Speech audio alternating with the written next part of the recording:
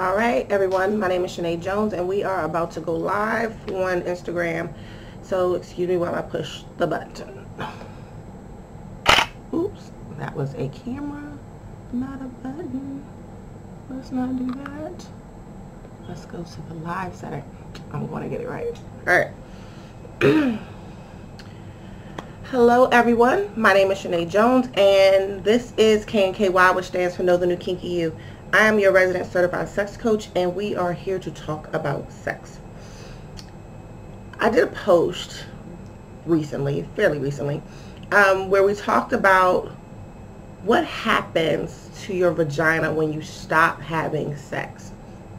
And it actually got a lot of feedback and interaction. So I'm appreciative of all of you who enjoyed the post and liked it and commented on it. So just as a quick reminder, because I want to make sure that I am addressing you, I am live here and I am recording this live session here so that I can post it later on YouTube. So if you miss it or want to go back and watch it, you can always go to YouTube and watch it. So subscribe to the channel at DOYUKNKY.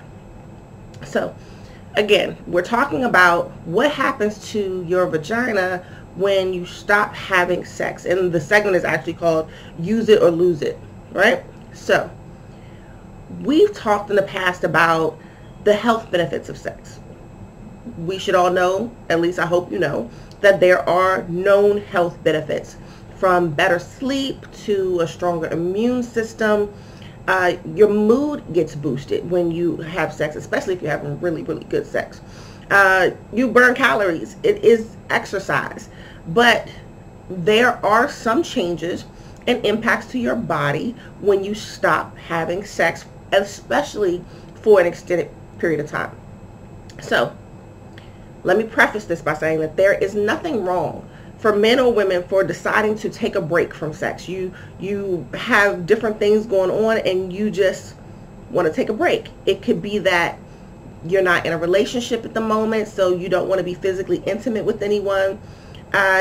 You could just not be in the mood. It happens to us. We're not always driven by our sexual emotions.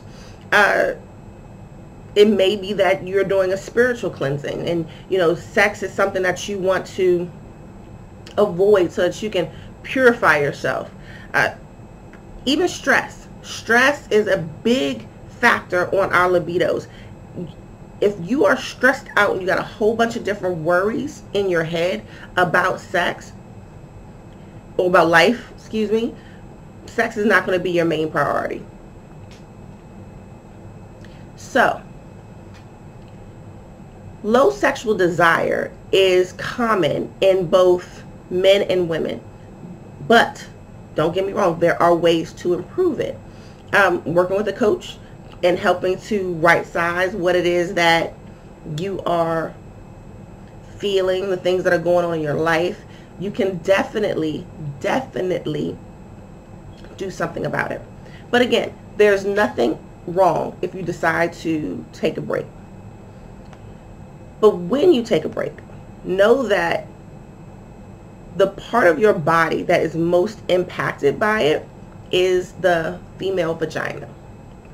So what we have to understand is that our vagina is our muscle for sex, is a sexual muscle, and sex is how we exercise that. So when we stop, we lose some of the normalcy that we are kind of used to. So it's just like going to the gym, right? When you are going to the gym on a regular basis, after a while you feel strong and you feel like, oh, I can do this. And then when you stop going for a while, you got to build that stamina back up. It happens with sex. Like, it's not going to be the same when you take a hiatus and you want to go back to it. So I commented on the post that is still there, that when you have a vagina and you don't have sex, and even with men, it's a use it or lose it situation. I'm not sure how many of you guys have ever worked for the government, but when you have annual leave and you have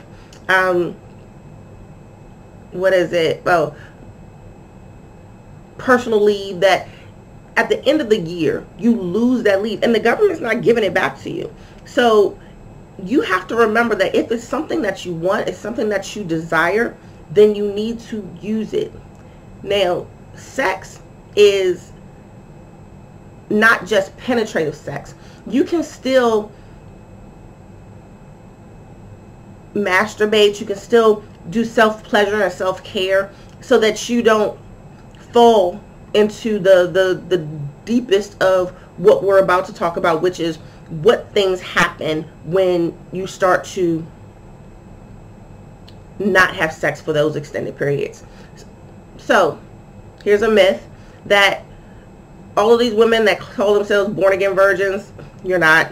It doesn't tighten up like it was when you were a virgin. You don't grow your hymen back. It's nothing like that. You have your same vagina. It just will go through other changes, which we're about to talk about. Let's say that you have not had sex in a long time. And long is relative, because if you are used to having sex every day and then you go a month, 2 months, 3 months without sex, that could be a long time for you. Now, that might not be a long time for someone else, but time is always relative. So let's just say that when you go to have sex again, that you may experience some discomfort. You may experience some pain as if you were a virgin, but that's not the case. What you really need to do is use lubrication and practice your patience. You know, go into it slowly, make sure that you're fully aroused, and I promise you that that's going to be something that I repeat through this live section. Use lube, practice your patience, and be fully aroused. So it also may take some more time to achieve an orgasm when you haven't had sex for a long period. Now, that's not the same for people that masturbate while they're on their celibacy, right? So if you are masturbating, then you may not lose that gratification and that sensation on how to pleasure yourself. Masturbation is still sex. So, but if you choose to let that penetrative sex go, it may be harder for you to re-achieve an orgasm. There can also be changes in your sexual response cycle. Now, we've talked about this. I have other videos on sexual response cycle, and there are those 4 phases: desire, arousal, orgasm, and resolution. Now, I do have other YouTube videos on that subject, the sexual response cycle. If you want to go check that out and learn more, you can always go do that. And I think I mentioned that they're on YouTube, so those videos are on YouTube. So knowing your SRC, sexual response cycle, means that you're aware of how your body is responding in each of these different phases of the SRC, and you are in tune with your body. A lack of sex means that you may have to relearn your body's responses to sexual stimuli. You can see changes in your premenstrual symptoms. So, for instance, you may cramp more easily, and it might be a little bit more aggressive than it would normally be during your cycle. So what happens is when you orgasm, your orgasms create a contractive motion in your uterus and in your vaginal lining. So, you know, although it releases this great pleasure, it can also reduce pain. So understand that when you don't have that sexual release, when you don't have those orgasms, you may experience cramping more strongly during your cycle. It's also something where your vagina can shrink just a little bit. Now, mind you, the average vagina is probably about 3.5 to 4 inches, so it's not anything that's like so elongated. Our vaginas expand to accommodate, you know, whatever needs to go in there. Tampon, penis, baby, you know, we expand to accommodate it.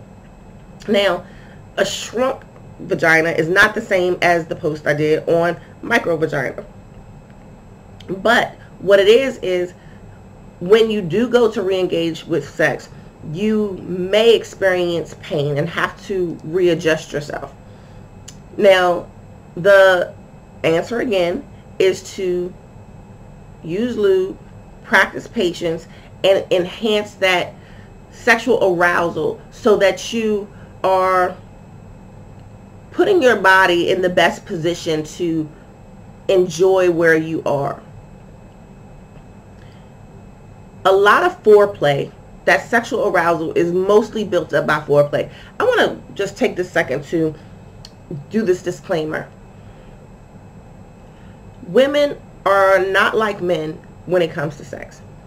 Most men can think about it, have a strong wind blow by, and their penis gets hard like that. A lot of guys, not all guys. Women tend to take a little bit more attention, let's call it, a little bit more touchy-feely, kissy, rubby, sucky, all of that stuff, in order to put them in that mental and physical space to be sexually aroused. So don't look at it as something that is a bad thing, or women want and need to have that connection a lot of times, not all the time. Sometimes women want to go in and get to it just like dudes do, but for the most part, most women want that intimacy, that foreplay, that affection, to get them into that sexual state. So another thing that can happen when you haven't had sex for a long time for women is that they may feel drier than normal, or than they perhaps were previously used to. So unlike the anus, which is not self-lubricating, the vagina is. And the vagina is usually moist at some point, even when we're not in a sexual state. So understand that it's usually got some type of lubrication going on. The lubrication is heightened when you are in a sexual state. So that's when you get all of the juicy wetness and all of that good stuff that everybody loves so much. When you're in that sexually heightened state, when you're not having sex for a while, then your natural lubrication can tend to dry up. So don't be afraid, or don't get scared if that's what happens. Going back to our mantra for tonight, use lube, be patient, and be fully sexual aroused. That way you can enjoy it as much as possible. From a mental and physical perspective, you may feel like you have lost your rhythm, forgotten everything that you knew when you re-engage in sex. And don't stress yourself out about that. It's like riding a bike. It will come back to you with time and practice and patience. So, as I usually close out the evening, I'm going to remind you that I am a certified sex coach through Sex Coach University and a member of the World Association of Sex Coaches. So I say this so that you can go look it up, so that you know it's a real thing. And if you're ever interested in coaching services, all you have to do is send me a DM. I'm more than happy to answer some very general questions, but when we start talking about you and your specific needs, your specific issues, your specific questions, it really does benefit you to have a very interpersonal dialogue, you know. And I promise you, there aren't many things that scare me, and we can talk about how it is that we can work together to make sure that you're having your best sexual lives. All right, follow me across all social media, Twitter, Facebook, Instagram, of course. Everything is at DOYOUKNKY.